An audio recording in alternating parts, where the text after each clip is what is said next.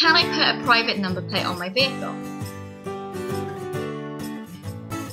Well, you might need to check the vehicle's age first, because many registrations have age identifiers, which are letters or numbers representing the year of issue, like the 15 for 2015 in this example.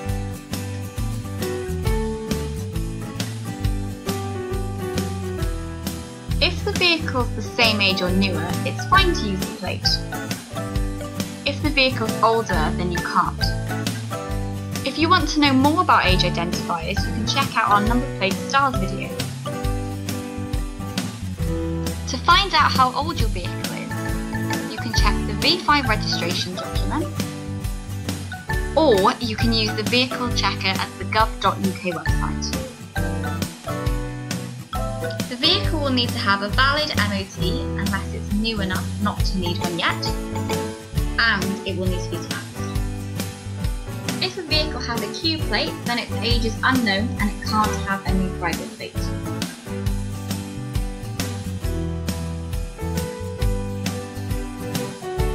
Some roadworks vehicles can't have private plates. And the same is true for agricultural vehicles. And quad bikes, sorry Tiddle, unless it's been MOT'd for road use.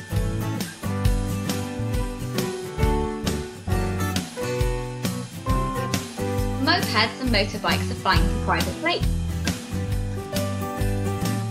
Vehicles will need to be registered to the mainland UK or Northern Ireland, whereas places like the Isle of Man and Channel Islands have their own rules for plates. Leased vehicles are okay, but you'll need to check with your leasing company first. Same for mobility vehicles.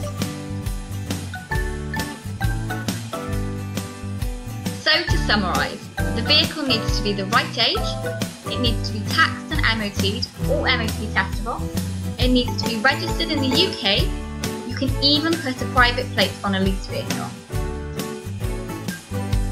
To find out more or to buy your own private plate, call our friendly team on 01792 477 316 or visit our website www.platesforless.co.uk.